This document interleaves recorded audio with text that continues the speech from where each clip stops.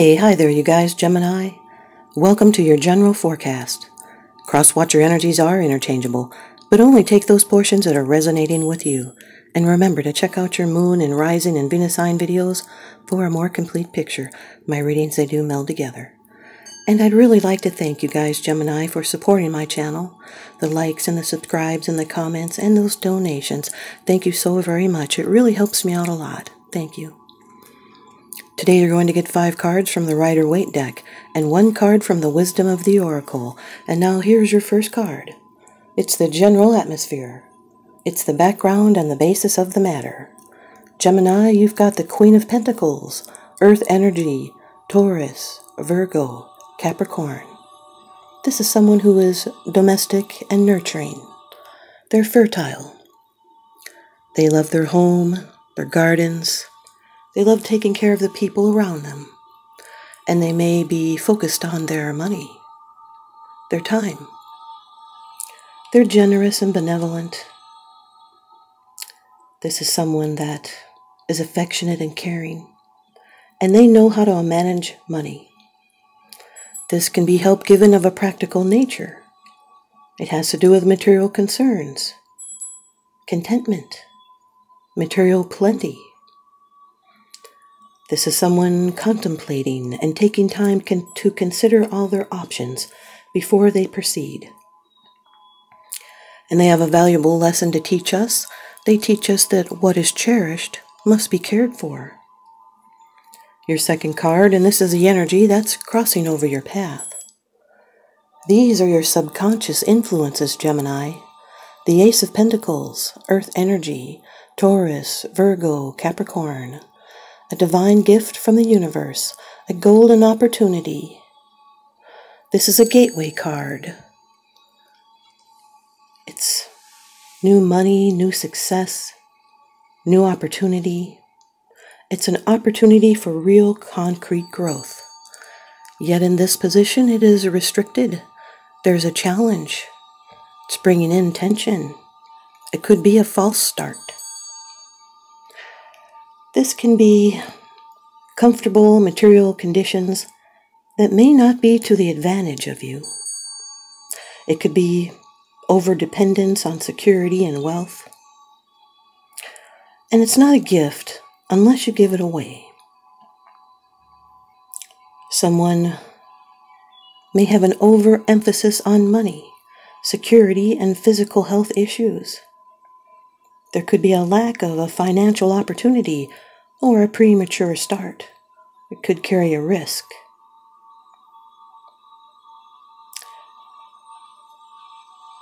The Queen of Pentacles with the Ace of Pentacles could be a home move, also finance management. It's nurturing a golden opportunity. It's inner satisfaction, a new project, and it's guidance in love and money. Your third card, this is how it affects you. These are the external influences that you're consciously aware of, Gemini. Number 16 of the Major Arcana in the Rider-Waite deck, the Tower. This could be a Scorpio or an Aries. This card is ruled by Mars and Pluto. This could be someone that has an emotional explosion. Could be a surprise because of a sudden shock. It may be a dramatic change. And it can be sudden and painful like the sting of a scorpion. It's lightning quick, and there are unseen forces at work here. These are big changes you may have to deal with, and you may be questioning your beliefs. This can be a shocking revelation, action and release, shaking things up. This is something that's out of your control.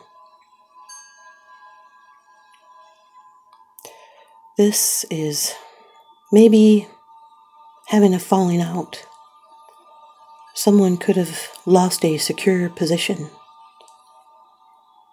Maybe they were shocked out of complacency, even stripped of defenses.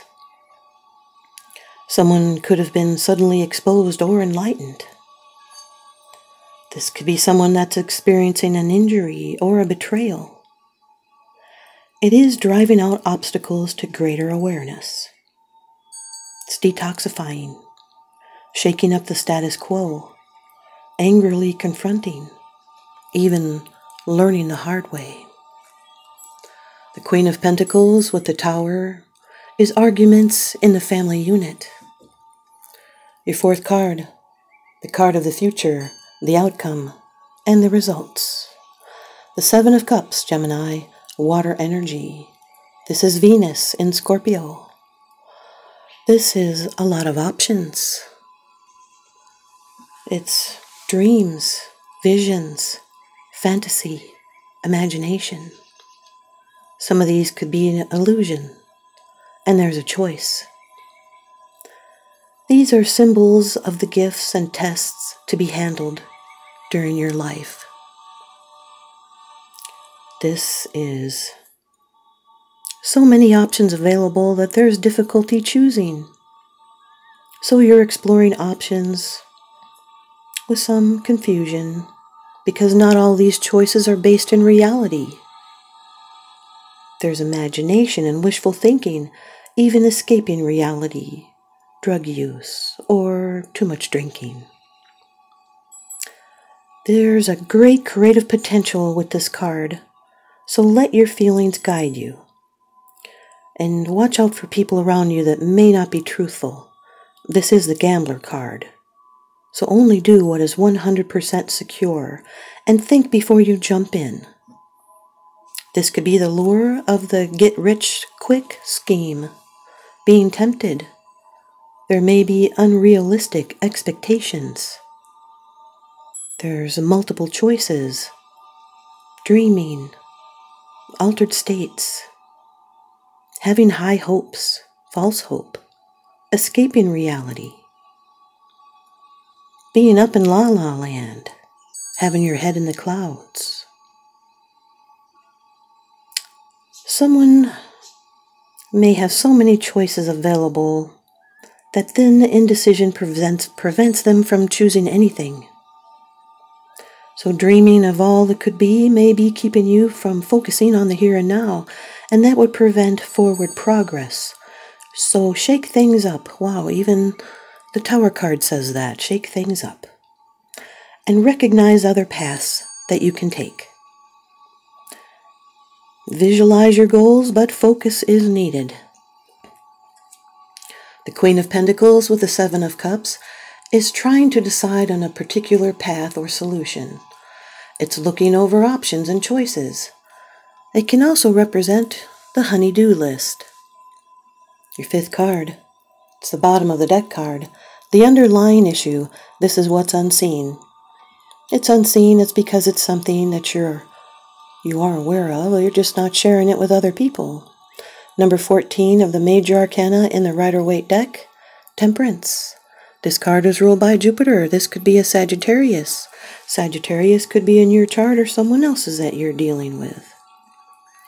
This is adapting and tempering and using patience and compromise. It's being accommodating and patient, tolerant and adaptable, conciliatory. It's blending and making adjustments and compromising. It's being modest and healthy, resourceful, balanced. This is integrating opposites. It's consolidating and accepting the good and bad within yourself, and making it work, and finding a balance between two sides and leaving the excesses behind you. Being a peacemaker, and it's blending and avoiding extremes and finding middle ground. And there is a caution to have patience and wait. Wait calmly, even if it seems like nothing is happening around you, but it is.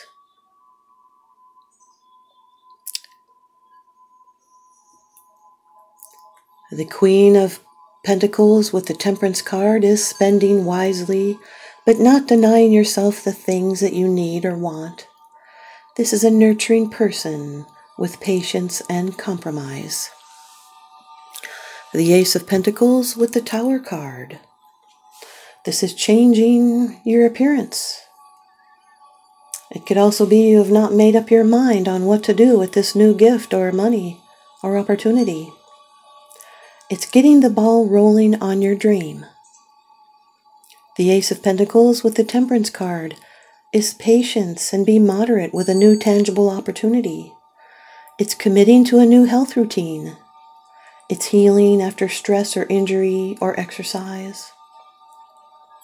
The Tower with the Seven of Cups is not making a decision even after realizing a certain truth. It may be just seeing what you want to see. This could be an urgent and forced choice, and not being able to process a shocking event. It could be excessive drinking, a burst of emotion and insights. It's a shocking event, but illusion still continues. The Tower with the Temperance card is accepting and allowing the cleansing of destruction. You'll need to temper fear and troubles with love. There's no point in fighting it. Self-control has been challenged by outside forces. This is something that has been finished. You'll need to take a break or start planning new activities. The Seven of Cups with the Temperance card is confusing choices and temptations. It's not having as much control as you would like to have, feeling overwhelmed. You may need to ask yourself if you are lying to yourself. Here's your Wisdom of the Oracle card by Colette Baron Reed. Card number 33, Chaos and Conflict. Card number 33, Chaos and Conflict. I wonder if that's going to be going with the Tower card there.